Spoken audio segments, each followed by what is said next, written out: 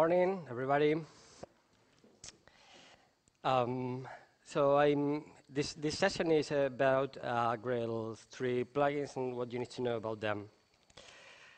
First things first, my name is Álvaro Sanchez. I work for the Grails team at OCI. That's my Twitter handle if you want to mention me. And well, you know, OCI is a sponsor of the conference and also is the home of Grails since more than a year ago. So what I'll tell you is a set of tips and tricks you need to know, and especially what is different from Grails 2 plugins. So how many of you have written a Grails plugin ever? Raise your hands. Cool. And out of those, how many have done a Grails 3 plugin? Only 3 people, and one is Jeff, so he doesn't count. Good stuff. That's why you're here, I suppose. So, well, the basics, how you create a Grails 3 plugin is very simple. You use the create plugin command. This is the same as before. There are 2 ways to create a Grails plugin. You can create a plugin without saying anything, or you can specify the plugin profile. So at the moment, there are 2 profiles for plugin. I'll talk to you a little bit about profiles. So a profile is something which was introduced first in 3.0. It was changed or improved dramatically in 3.1. And essentially, a profile is the way you can configure how is the resulting application going to look like. So for instance, you can define the resulting application build.gradle file through dependencies, through build script dependencies. You can provide commands for the application that has been created. For instance, the create domain class belongs to the profile or also the run-up. You can define features as well, like for instance, Hibernate, which will bring the Hibernate plugin into the build.gradle, JSON views, etc.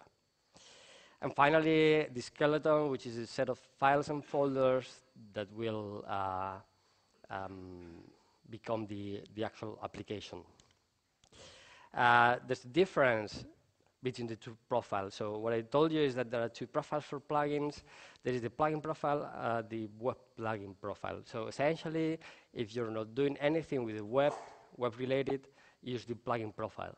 And take into account that the web plugin is the default one, right? So if you want the smaller one, you have to specify the plugin profile.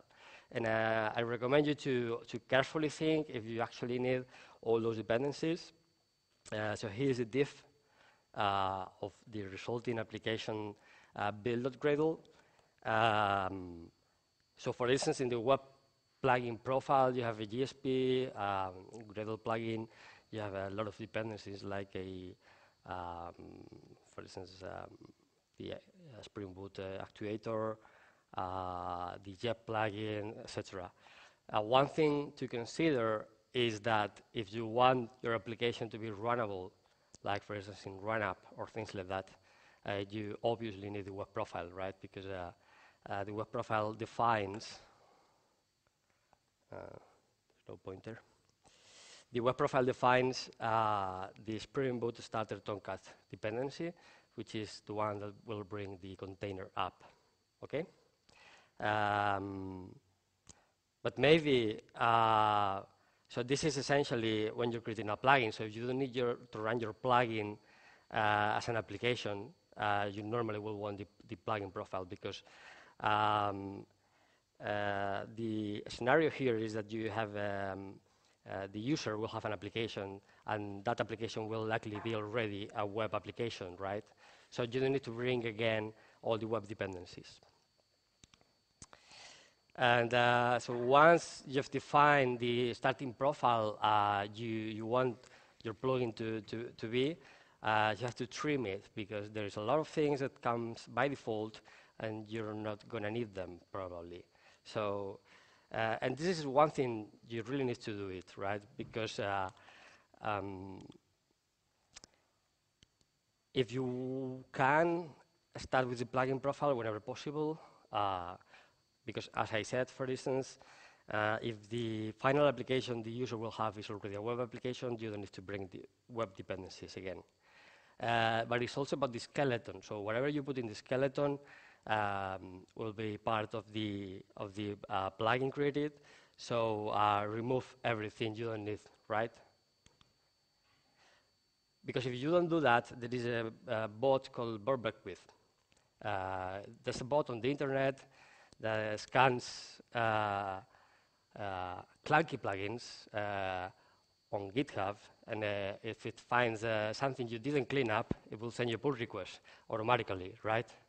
There's people who says he's a person, but they're lying to you, so it is actually a bot.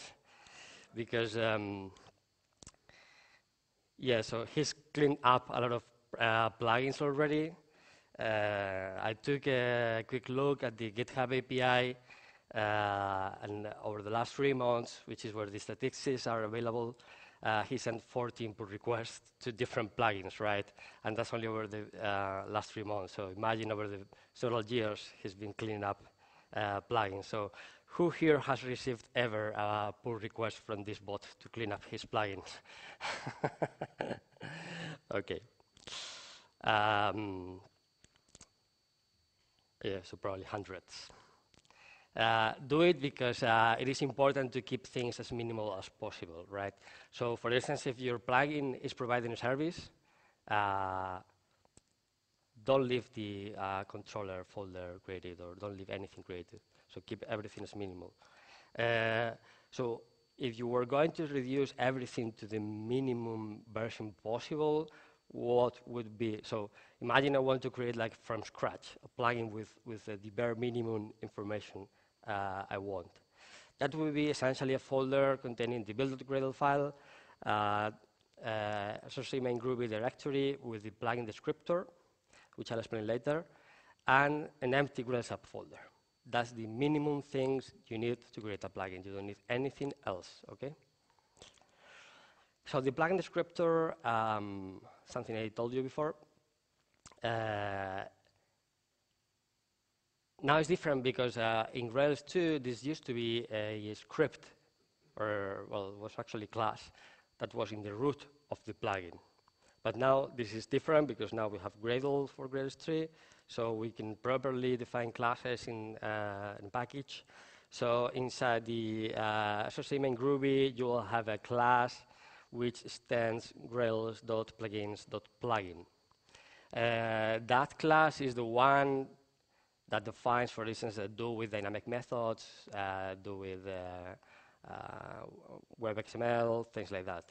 All the hooks you were used to do before. So instead of defining closures like you were doing before as part of that script class that were in the root, now you just override methods. So you have code completion, you have everything, right? The syntax is a little bit different from Grails 2. I don't have an example, but essentially the difference, well, there is if there's time, I'll show you a demo at the end. But the difference is that the methods are returning a closure in this time. So you'll have, like, for instance, do with dynamic methods, then braces, and the resulting type is a closure. The returning type is a closure. That's the only difference. Features. Things we can do in a plugin. Regarding configuration, how do we provide configuration to the resulting application? Or how can we make the application that will have our plugin configure our plugin through properties? So we can provide configuration values that will be exported to the host Grails application. And we do that in one of plugin.yaml or plugin.groovy, but not both. So when to choose one, and by the way, this is by design. So when to choose one or the other, Essentially, choose the YAML one unless you need to specify anything in the configuration which is not representable through a YAML file, like for instance a closure, right? So if you have a configuration value that you want to be a closure or something like that, like a callback or whatever, or something you want to execute, then the only way to do that is with the plugin.groovy file. But otherwise, for simple key value things, use the plugin.yaml.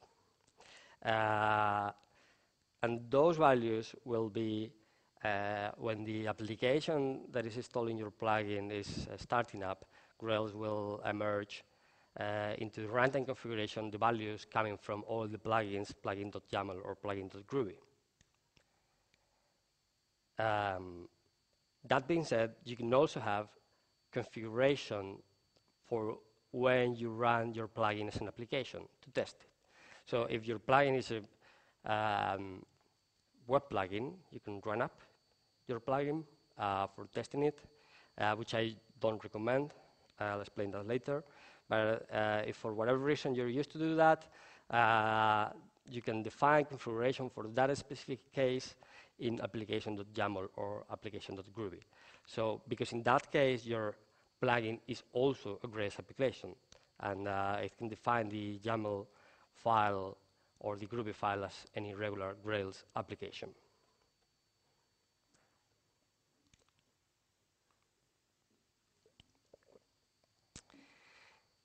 How do we exclude content? So it is a typical thing you want to do, that you have, for instance, a test controller, or for instance, actually all the tests you don't want to be part of the final application where the plugin is installed. You don't want actually to even become part of the jar file generated. So the way to do it is that you have to do it in two places. In the plugin descriptor, there is a property called plugin excludes.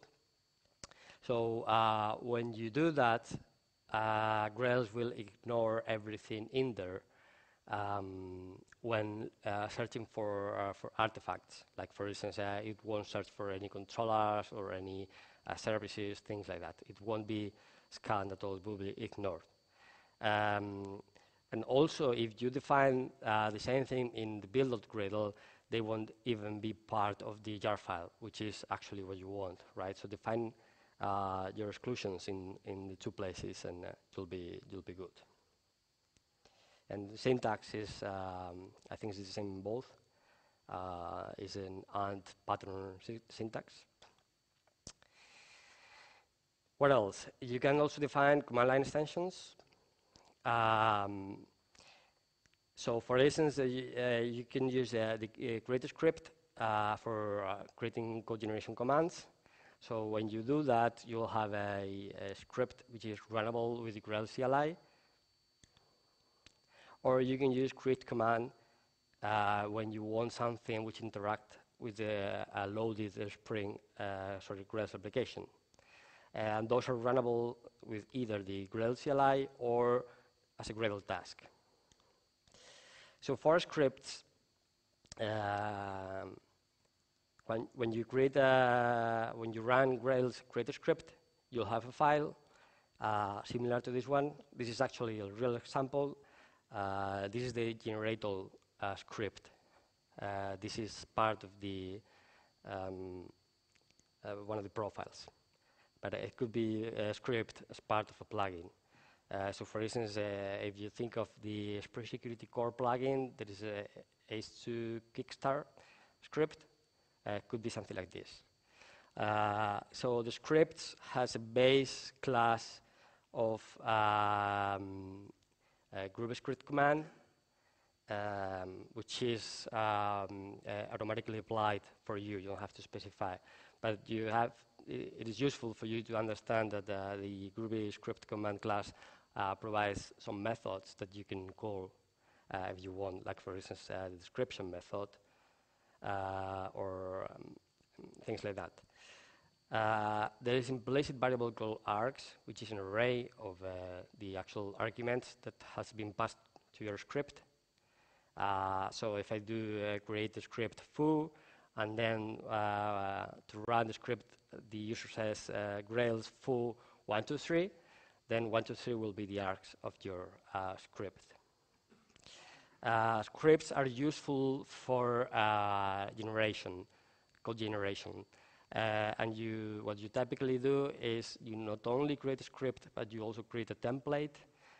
So for instance, if you think about the create controller script, there is a script for that, and there is also a template with the default code for a controller.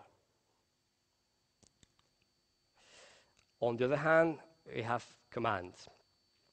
So commands are different because they are, let's say, full class.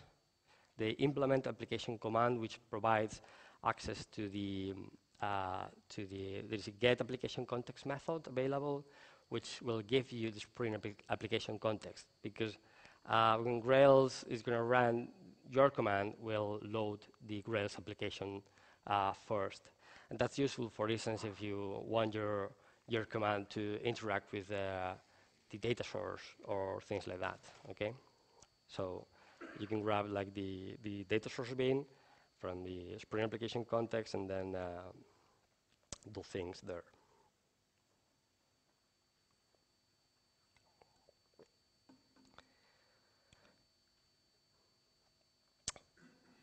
Another thing we can do is to enhance existing artifact types.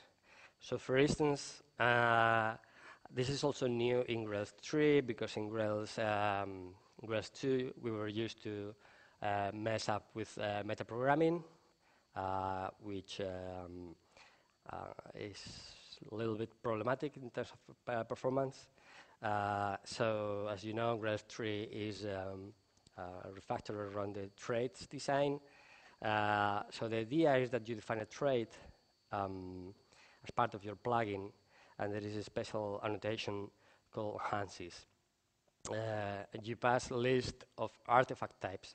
So it could be a controller, it could be service, it could be, for instance, a view. So if you think about the JSON views, you could provide things to a JSON view, like methods or things like that. And it's essentially a trait, a Groovy trait. You can provide whatever methods you want, and those methods will be made available to all the artifacts that you're defining. It's really simple, it's compile time, and it's very useful. The way this is done, and there is another syntax for this approach, which is a little bit more extensive, but there is a trait injector class inside Grails that will scan traits with enhances annotation, right? And for all of them, we'll look to which artifacts they have to be applied, and they will be applied manually. When I say manually, I mean programmatically, actually. Cool. What else? This is an important thing, and it's about modularisation. So you normally start with a plugin, you create a plugin, you start to add features to it, and eventually you will discover your plugin has become a monolith. So in Grails 2, it was kind of difficult to break plugins down into multiple pieces, but with Grails 3, it's really, really easy, and I totally recommend you to break down not only plugins, but also applications. You have to leverage that we're using Gradle, and with Gradle it's really simple. It's a piece of cake to break anything into multiple projects, so I totally recommend you to do that. So you can do this with plugins as well as with applications, or any Gradle project, in fact. Because if you don't, you will create a monolithic plugin. And the difference between a monolithic plugin and a multi-module plugin is the one that you have in the picture. So is there anybody here that have seen this picture before? three, four people. Okay, for the ones that are seeing this for the first time, this is like a famous painting because this probably my most famous slide ever. Has been retweeted like millions of times because people really actually like the the comparison between monolithic and microservices, which is the original picture. Just a joke. So the benefits of breaking something down into pieces is that, first of all, you can bring optional dependencies. So imagine you have a plugin bring support for different databases, like for instance MongoDB and I don't know, Redis. Okay, it could be or even Couchbase. You have like several options. So if you have a single module and you specify dependencies on the jar client for MongoDB and also on the jar file for Couchbase, those dependencies will be fetched by the application. So the user will have your plugin on both jar files when they just need one. And the only way to avoid that for the user will be to manually exclude one of the dependencies they don't want, right? So this is a lot of effort for the user to do it. And people won't do it because they will just install the plugin and they won't use any exclusion. However, if you have different modules and you have like a core module plugin, which will be a core jar file, and also have a MongoDB submodule, which will be a jar file, then the user can pick the core plugin module and the MongoDB, and will have only the MongoDB dependency. You also have smaller jar files, and one thing you can do is to reuse the build logic. So for instance, you'll have a parent build.gradle file with all the common stuff that are part of the build, and for every submodule you have, you can have like the specific parts, like dependencies or things like that. So how is this working?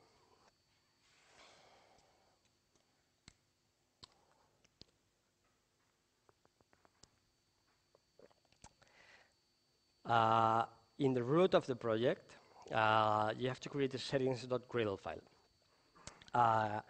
The settings.gradle file will tell Gradle which of the folders that are, let's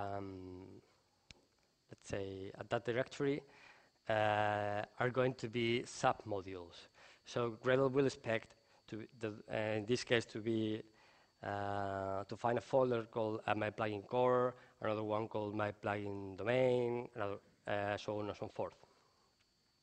So all your modules have to be specified here. The settings.gradle file is a Groovy script, so you could write something like, for instance, for every file in this directory, find all the folders that start with my plugin, and those are included, right? So you can write Groovy code there if you want.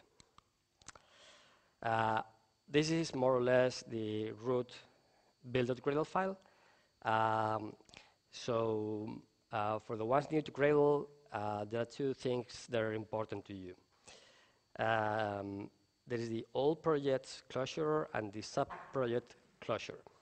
So when you have a multi-module Gradle project, let's say I have, for instance, 2 modules. If I have 2 modules, I have 3 Gradle projects. I have the root one and the sub-projects ones, okay? So that's essentially the difference between all projects and sub-projects. All projects is applied to all of them, including the parent one. So for instance, the parent project is normally never going to be a plugin or anything. It's just the container for the other ones. So I just want to apply the idea plugin to the parent one, and that's all. When I want to configure the specific parts for the sub plugins, I use the sub projects closure. And what I do there is to define for instance, the Grails version and the Grails wrapper version is something that is normally defined as part of for the single plugin build.gradle file. So what I do is when I create the plugin, you can actually start by creating all the plugins one by one, all the modules, and then you create a root build.gradle file, and you cut and paste things like, for instance, the Grails version and the Gradle wrapper version variables. The repositories can also be applied globally, like, for instance, the Grails core repository or JCenter or whatever else can also apply for all the subprojects. You will likely want to version them at the same time, so you define once the group ID for all of them and also the version. You apply the Grails Gradle plugin for all of them, and you can also have dependencies which are common, like, for instance, Grails core and things like that. So essentially, you put here what is common to all the build.gradles of these app modules. Once you've done that, the sub-module build.gradle file is really simple. Actually, the dependency management block you see there can also be applied in the subprojects closure. So the only thing you will have is a dependencies block, where you define, for instance, the way you normally do that is that you define a core module which will have all the classes that should be common to the different subprojects, right? So, for instance, when you have a plugin with multiple DB support, the MongoDB sub-plugin or sub-module will have the core plugin as a dependency. And because it's not a regular dependency, but it's a project dependency, that's the way you do it with the project syntax. And also, you'll have, for instance, for the MongoDB plugin, the MongoDB driver, if you want. That's all. So it's 4 lines of code. More things you can do. For instance, you might want to aggregate the Groovy documentation, the Groovy doc. The Groovy doc Gradle task is something that deserves a lot of improvement because it's very rudimentary.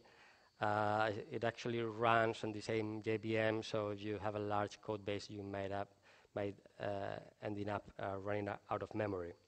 And that's not the only problem it has. It doesn't have any way to aggregate all the generated documentation in a single place.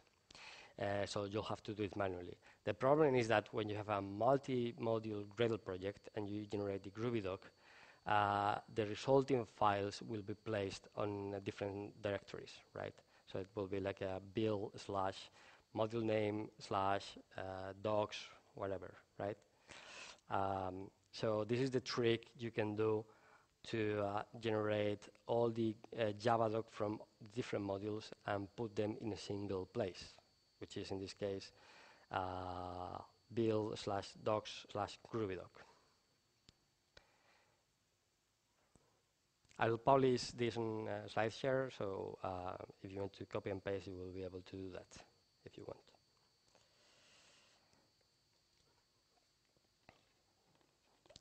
Publishing. This is also different a little bit compared to Grails 2. So how do you publish a Grails plugin? It depends on the version, because you know that in Maven repositories, if your version ends with a snapshot, then the repository may refuse your publishing if you're publishing to a release repository. So if you well, this is also all considering that they are public plugins, because if it's like a private plugin or a corporate plugin, you'll have like a corporate Nexus or Artifactory or whatever, and you will be able to publish there. But the settings you will see are the same. So if you have a private plugin, you can host it in your corporate Artifactory snapshots repository. But if it's a public plugin, the only place where you can host snapshots is in Ojo, or whatever you call that, which is opensource.jfrog.org. It is an instance of Artifactory from the JFrog guys designed or which allows snapshot versions. Okay. And there is an Artifactory Gradle plugin you can use for that. Releases. So for releases, there is a Grails plugin publish, Gradle plugin. So it is applied to the build.gradle file. And what you do is you publish them on bin tray. So bin tray is essentially an Artifactory. Under the hood is an application where you can host jar files. As simple as that. So you can create an account for free at bintray.com, and then the first thing you have to do is to create a repository. You create a repository of type Maven, for instance, plugins. So that will give you a repository under the URL bintray.com/username/plugins. Okay, that's the place where you would publish your plugins. So once you've done that, configuration. So for snapshots, that's the piece of code you need to put in your build.gradle file. Important things to see is that when you register for Ojo, for opensource.jfrog.org, the credentials are your bintray username and key. Okay.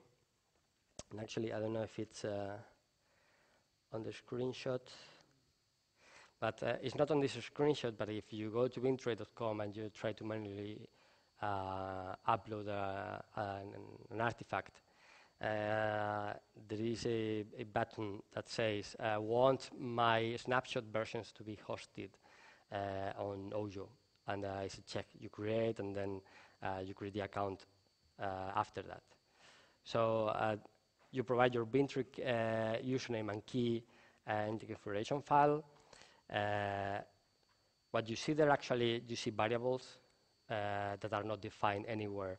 So the way you would do that is, for instance, provide a gradle.property files, which is not part of the build, or you put it in your home directory /.gradle/gradle.properties. So you don't share with everybody your key. And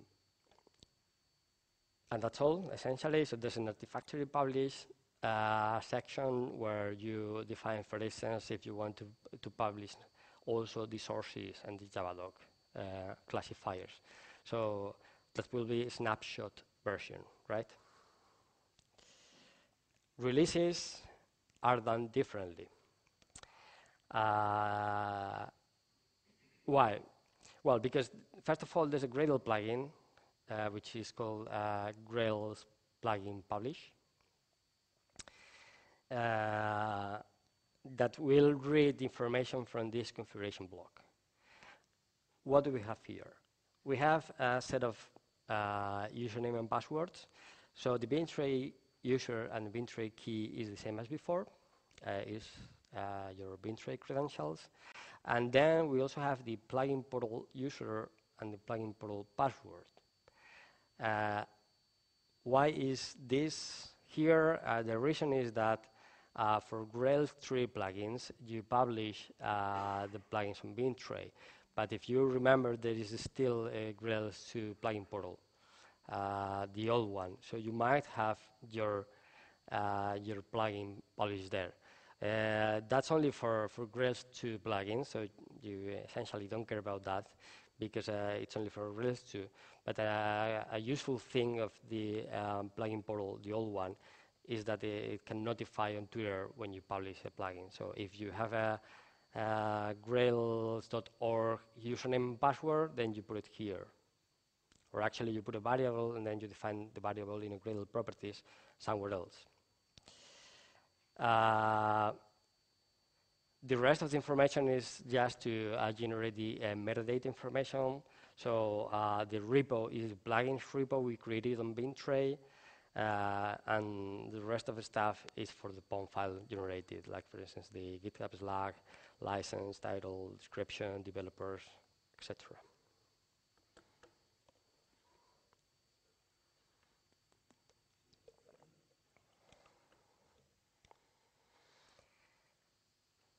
Final thing to do is in settings.gradle file, you need to define root project.name. This is really important. This is important for every Gradle project. Why? Because in Gradle, when you don't define this property, what happens is that the project name depends on the directory name where you're creating this. So, for instance, if somebody's cloning a repo that is a Gradle project, and they change the folder name to whatever they want, and they want to publish that to a local Maven repository, the project name will be the folder name, right? So, however, if you define a root project.name, the project name will be what you specified there, right? So there's no way for them to change. And as I told you, it's useful to define your credentials in your home directory.gradle/gradle.properties. So you will say, for instance, in that file, you will say Bintray user equals whatever, Bintray key equals whatever, etc. It's a properties file.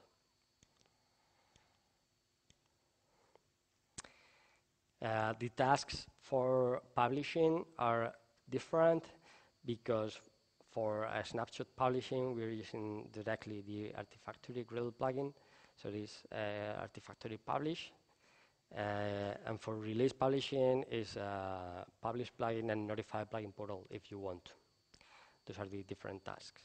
So one thing you can do is to set up a pipeline in your plugin. So in every successful build, you can publish a build snapshot to a snapshot repository, right? So for instance, for the official Grails plugins and Grails core dependencies, on every single build we do this. We publish a build snapshot. So while it's true that releases are published from time to time, you don't actually need to wait for an actual release of an official plugin or Grails to try something, because the master build is published as a build snapshot. So for instance, there is a 3.2.0 build snapshot version somewhere.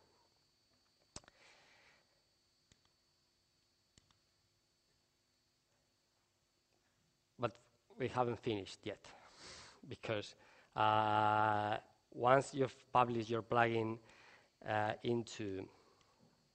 with the publish plugin task, your plugin will be available in bintray.com/your username/plugins repository. Okay, so your plugin will be there, perfect. But nobody's gonna be able to find it unless you include it in the Grails repo, right? So that's the next step. When you go to bintray.com/Grails, which is the organization/plugins, there is a button that says include my package. This is the final step you have to do once. When you do that, you will send a request to us to include your plugins in the Grails/plugins repo. And that repo is automatically included for every single application. So no user will have to define any repo specifically for your plugin. But you have to make a request to include it. The Grails tree plugin portal is in plugins.html. and the Grails to plugin portal is in the classical URL of /plugins. Okay. So when you search for a plugin and you find a URL, like for instance, grails.org/plugins/spring security, that's a Grails 2 plugin. Okay, always. The new plugins are into the plugins.html portal.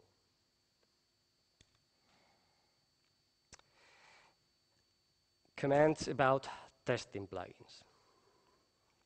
So the approach I'm going to recommend you is using profiles. The reason I'm suggesting this is because you could create, for instance, as part of your plugin, you could create a test, right? So as you do with a regular Gradle application. So you test everything, and then you're fine. What kind of tests are you gonna include in your application or in your plugin? That's normally a unit test, for instance. How do you do functional testing in a plugin? It's something difficult because first of all, you need an application, and you need an application that installs your plugin, right?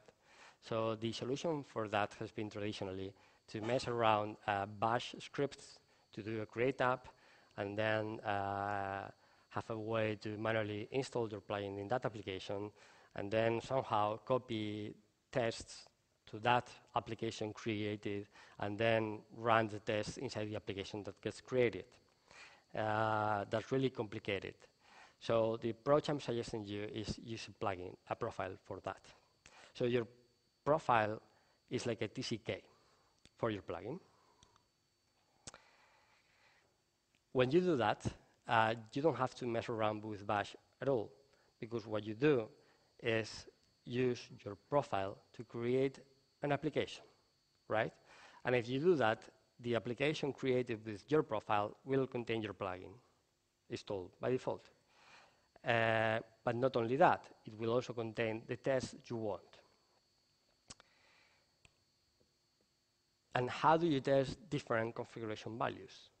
Because your plugin might have configuration values, and you might want to test different combinations. So I want to test this combination of configuration values, run the test, and if that works, I want to try another set of configuration values. So if you follow this approach, you can do that using features.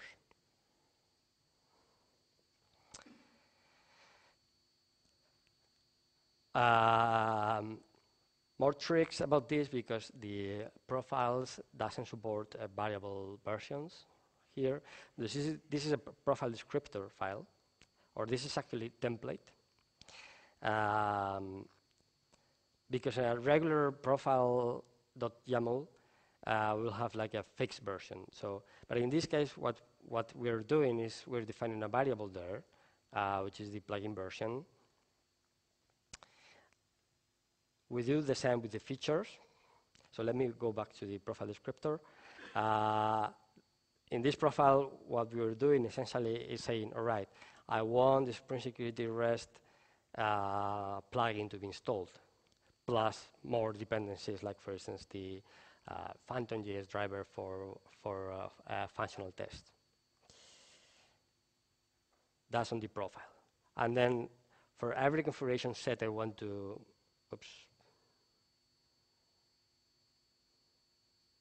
for every configuration set I want to test, we can have features. Like for instance, if I want to test storing information in GORM instead of MongoDB, let's say this is GORM, what I want is the Hibernate plugin. I want Hibernate dependencies, and also the / or the -GORM module of my plugin, okay? With the variable.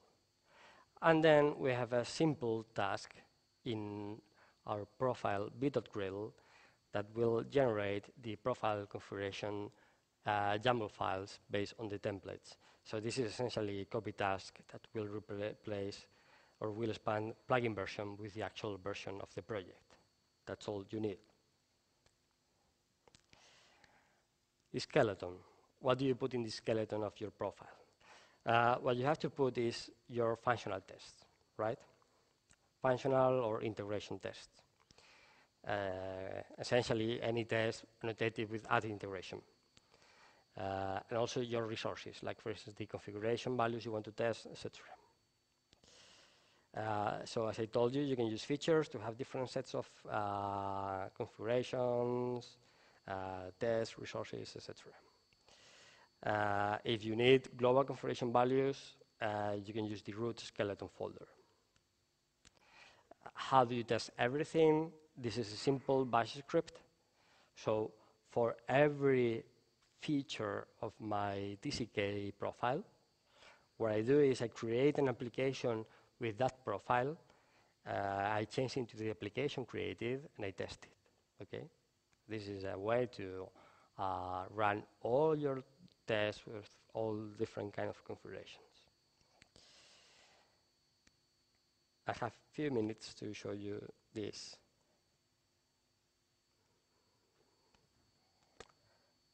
In an actual example.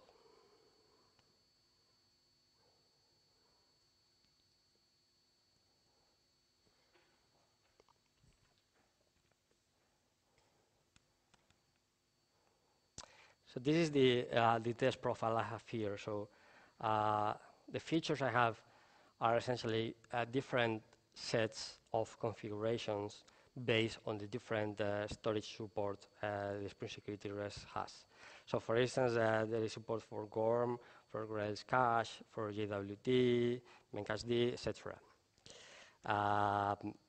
So, well, and obviously those are the sub-modules. So for instance, if I open up the GORM module, this is the build.grail, is what I told you.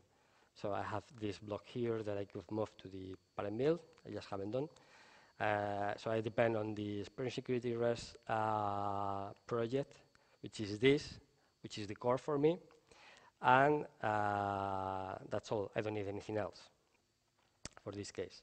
If I open up, for instance, the Memcached, I have the Memcached jar file client as a dependency. That's all. So this doesn't get exported. Those are the submodules. They don't have anything special. For instance, the Memcached plugin has simply SSCM in Groovy with the plugin descriptor here and a couple of bins or classes.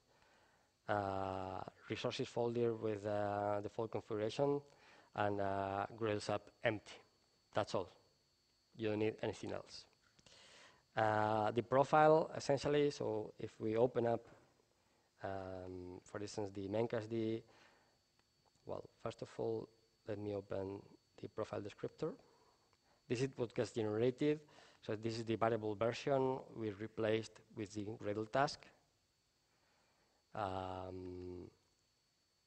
That's the Gradle task I show you on the slides.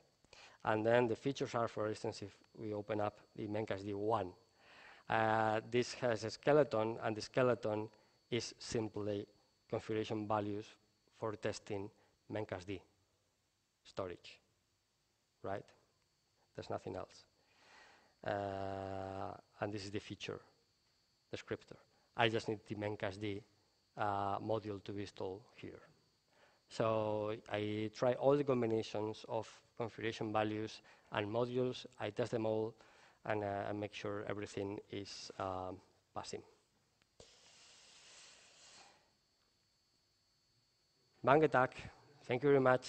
I have a QR code which will point you to a very brief survey.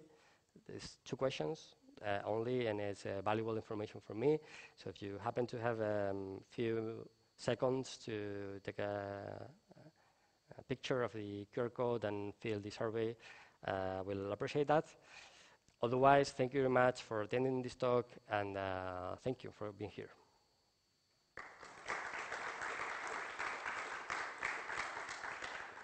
Is there any question you have? I don't know if we have time. We don't, but it's 10 minutes to change to the other session, so maybe we'll have time for one question. So any question here?